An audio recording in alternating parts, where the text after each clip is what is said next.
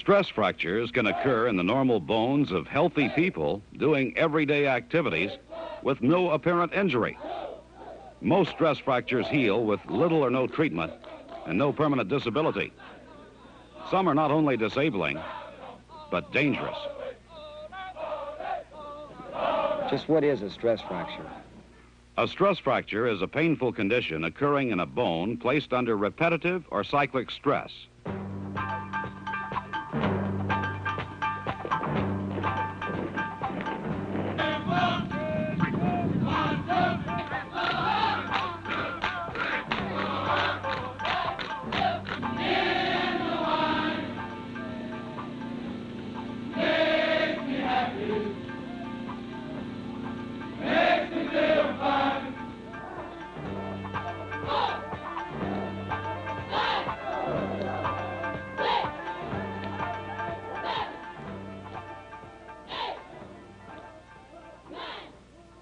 This results in a gradual and progressive weakening of the bone, which can progress to a crack and separation of the fragments.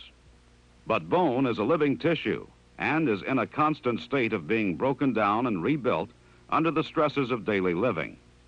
Heavy use of a bone causes our bodies to adapt to the change and strengthen the bone at the point of stress, increasing its ability to withstand stress.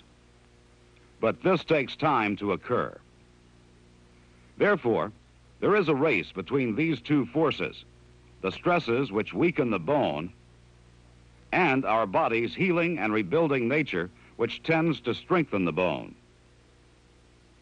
Which of these two forces wins depends on many factors, but mainly the nature of the stress and the rate at which it is applied. When the stresses causing the breaking down exceed the body's ability to rebuild, we see the problems. How can repetitive stresses actually weaken a bone? Although bone is a living tissue, it follows all of the same rules that apply to inert materials. Metal fatigue is a good analogy. Take a stout metal wire, such as a coat hanger, and try to break it in one single motion. You probably can't. Now, repeatedly bend the wire in one place. Obviously, the more rapid the bending, the faster the breakage. But tiny, repeated bendings, nevertheless, will eventually cause a gradual weakening and softening of the metal, and if continued, will eventually result in breakage. Some materials are more resistant to this situation than others, but all will break under the right circumstances. What does it feel like to have a stress fracture? Most people have experienced muscle soreness. Muscle pain, as everyone knows, rarely results in a residual problem and is even a useful indicator of the effectiveness of training. Pain is nature's way of telling us when the demands on our bodies are exceeding, even temporarily, our capacity to rebuild or adapt. Bone pain, on the other hand, that is progressive and severe enough to cause disability, for example, a limp, is a more serious indicator. Progressive bone pain, which occurs related to activity and is partially relieved by rest, is the hallmark of stress fractures. The rapidity of onset of the pain is affected by the rate of stress applied, but is rarely sudden in onset. Point. Alert. Put. The most important aspect is the recurrence of pain with the resumption of activity. For some unexplained reason, the pain can occur at night also. What do we see in a person with a stress fracture? In a deep-seated area like the hip, the findings may be few. However, pain is always a symptom, and tenderness is usually present. It's not unusual for a soldier to have multiple stress fractures. If the bone is superficial, as the shin bone, increased warmth or fever may be present in the area. X-rays may be normal, especially in the early stages. A bone scan is a useful tool in the diagnosis of stress fractures.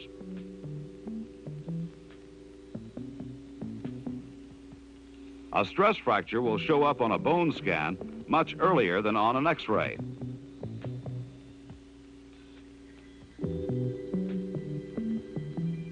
If it does, it is an indication of the bone's rebuilding activity at the point of stress. Physical disability is another useful indicator. In a weight-bearing bone, a limp is usually present. Are stress fractures very serious? In most cases, no. In the majority, although painful, they are merely an inconvenience in that the activity that caused them must be stopped or slowed down in order for the rebuilding capacity of the bones to catch up with the forces tending to weaken it.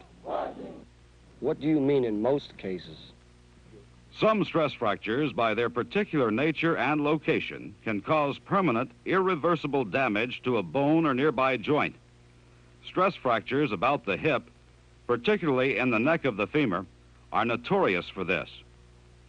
The result, if such a fracture occurs, may be an operation to pin the fragments into position before they displace, or to correct the displacement and pin them after they displace. Damage to the hip joint may be such that crippling is the result. At any rate, stress fractures of the hip should be handled with great respect because there is a lot at stake. Can stress fractures be prevented? Yes, by avoiding all physical activity. Obviously, this is unreasonable, and particularly so in a military training setting. Stress fractures will always be a part of the medical aspect of physical training, but there are some things that we have found to be factors in decreasing their incidence. Early recognition. If the diagnosis is made before the condition becomes full-blown, the total treatment time will be less.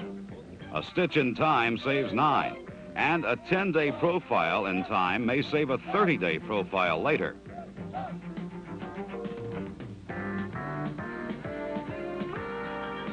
Tailor the stress to fit the individual, not the individual to fit the stress. Short-legged people put more stress on their bones than people with longer legs every time they take a step of 30 inches. This may account for the increased incidence of stress fractures in females who are generally shorter than males.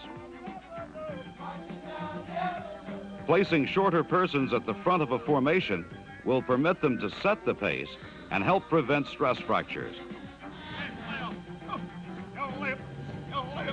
Other preventive measures include using non-paved surfaces for marches or running when possible. Taking appropriate rest breaks on extended marches. And rotation of road guards at least daily.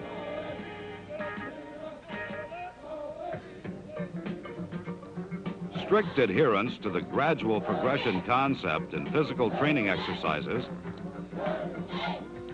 and running. Ensure the trainee is in a well-fitted and broken-in boot.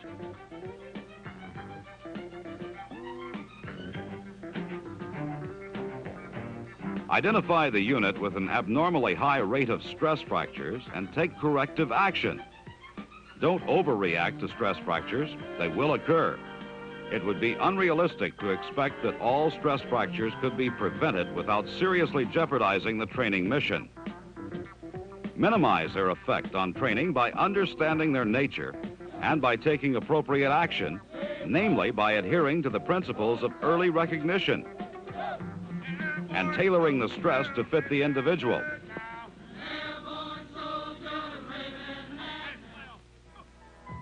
The physicians and therapists are your greatest ally in accomplishing your mission of producing the trained soldier of highest possible quality. Listen to them and heed.